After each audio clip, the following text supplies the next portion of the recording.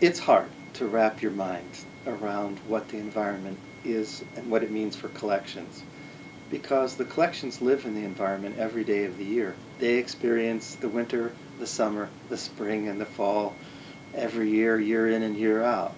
It's typically not what happens in the immediate term, in this hour or this day, or even this week or even this month, that matters. The sort of simple, I think too easy, way of making sense of environmental data is to look at the graph and say, is the line flat?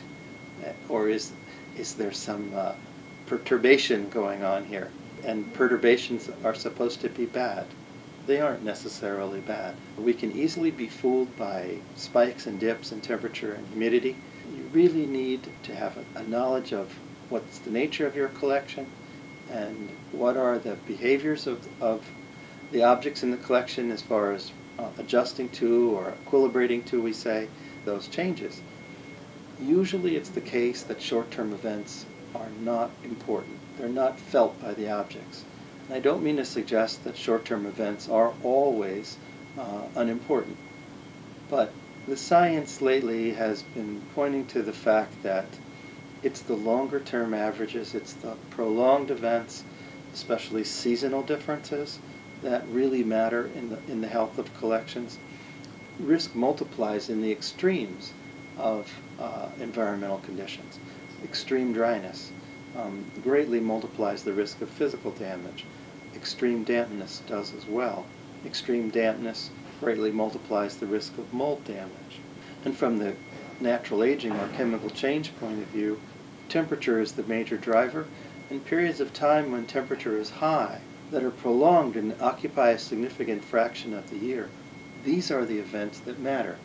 The way we've gone in this whole environmental management research that we've pursued over the last 15 years is to be able to quantify each one of these modes of decay as they are influenced and driven by the environment. If we have measurements over time of temperature and humidity values, which we get from our data logger, that we can then do an analysis that gives us an overall estimate of how the environment is affecting the rate of deterioration. And it's the rate of deterioration that we manage. This idea of not interpreting the environment by subjective examination of a temperature and humidity graph, but using standardized computer computations, algorithms, is a very powerful one. And the algorithms that IPI uses, IPI calls its preservation metrics. And these are a way to boil the whole complex set of possible interactions between collections and environment down to a few numbers that are very easy to manage. It takes a little bit of experience to know the names of these metrics, to know what they're doing, and what they can tell you and what they can't. But after you've made that investment, you find that it's a very, very handy way to get a sense of a space. And you use these metrics to assess risks. Once you learn a few rules of how to analyze environments based on the metrics, it goes very quickly. Rather than look at that curve of humidities going up and down, you look at only a few numbers, and those numbers give you a clue as to whether the conditions might be harmful or not.